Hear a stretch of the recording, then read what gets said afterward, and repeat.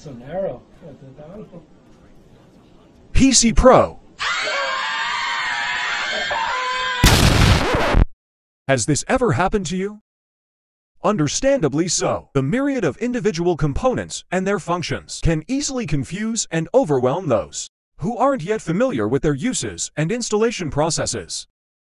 Our specialized team of 2 inexperienced computer professionals will cover the fundamentals of building a basic computer, including but not limited to tools and safety, troubleshooting common boot problems, proper installation, the importance of compatibility, and the major parts of a computer and their purposes. We will also cover how to install your operating system. In this case, Windows 11 Pro.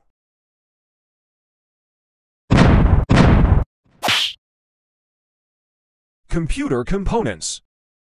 Computer components are essential to a functioning computer. When building a PC, your motherboard serves as your foundational piece. Every component must be compatible with your motherboard. Non-compatible components equals non-functioning computer. A basic computer is comprised of these parts: a motherboard, CPU, hard drive, RAM, PSU, system case, and CPU fan and heatsink, as well as any peripheral devices. Most commonly, a monitor, keyboard, and mouse. Motherboard. A motherboard is the main circuit that provides connectivity to the rest of the hardware. It holds and allows communication between many of the crucial electronic components of a system. CPU.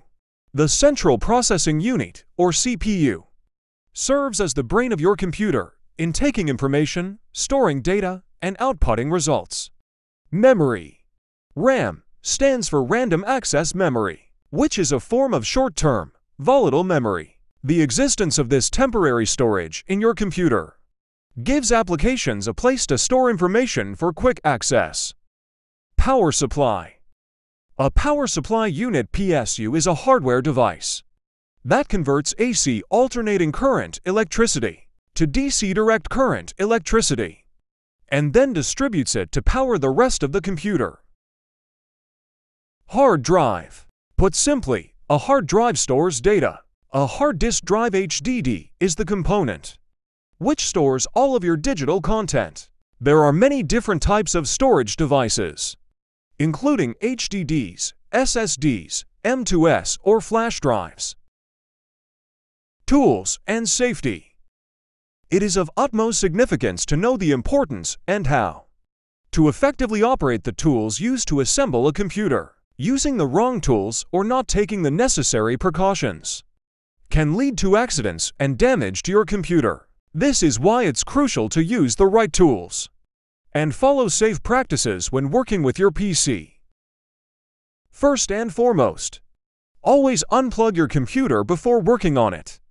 This will prevent any accidental damage to the internal components. Always use the correct tools for the component you are working on. Make sure to use them carefully and avoid using them on active power cables or other parts of the computer that can be damaged. For example, you should not use pliers to rip out an intact screw.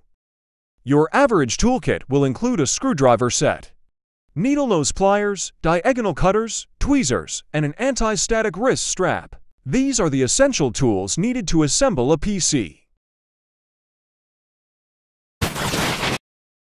When using your tools, it is important to always use the correct screw head for each screw. Failing to do so can result in a stripped or damaged screw, which can make it much harder to remove or replace. Remember, righty-tighty, lefty-loosey. As well as to always leverage your weight, it uses your effort efficiently and painlessly. Most kits include a variety of screwdriver heads, including Phillips, flathead, and Allen wrench. Needle nose pliers, diagonal cutters, and tweezers should all be used appropriately to retrieve or hold things when necessary. Preparation. Preparation is often overlooked when putting together a PC, but it is arguably one of the most important parts. Build prep ensures all of your components are compatible and operational, and that assembly will be streamlined and proficient.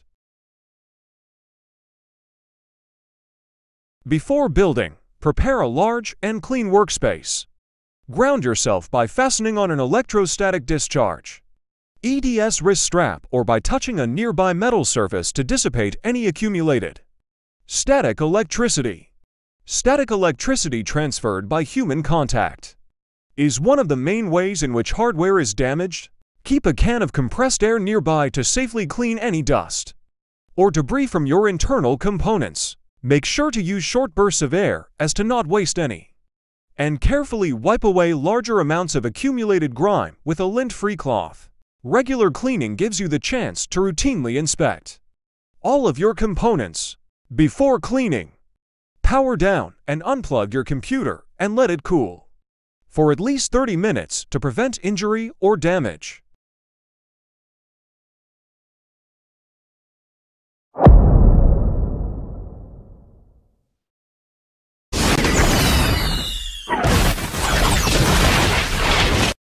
After establishing your workspace and acquiring necessary tools and equipment, you can begin assembly. Firstly, secure the motherboard into the case. Then, install the CPU, thermal paste, and CPU fan onto the motherboard. Next, slot your RAM. Make sure to not touch the gold pins. Push down until you hear a click, and make sure the pins are lined up correctly. Install your hard drive and plug in your SATA and power cables using your motherboard specifications, which can be found on your manufacturer's website. Plug in your CPU fan, CPU power, front panel connectors, and 24-pin power connector.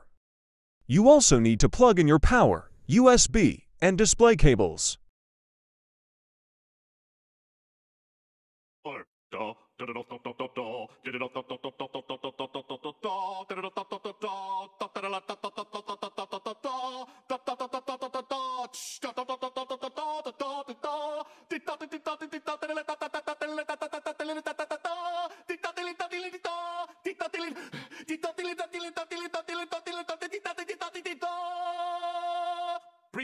Power button.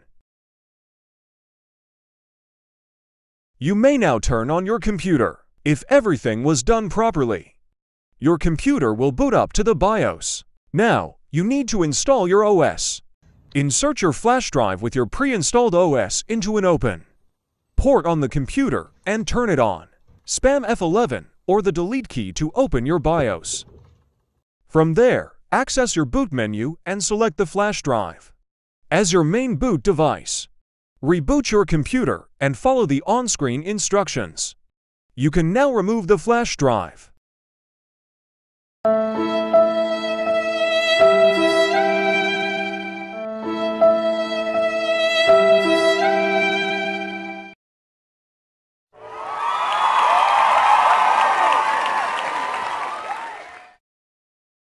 Despite your immensely successful PC build, many issues can arise when assembling your computer. Luckily, most of these problems turn out to be only minor issues. Common issues that can arise are often fixed by doing these three things. Validate that all of your cables are adequately connected. Reset your RAM. Clear the CMOS battery. In this video, we discussed the functions and major components of a computer. We went over the tools and safety precautions used to assemble your computer and how to install your OS. Now you have the knowledge to build your own basic personal computer.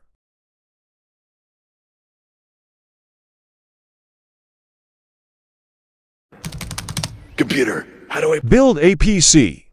Quickest route, no freeways. Computer, do you hear me?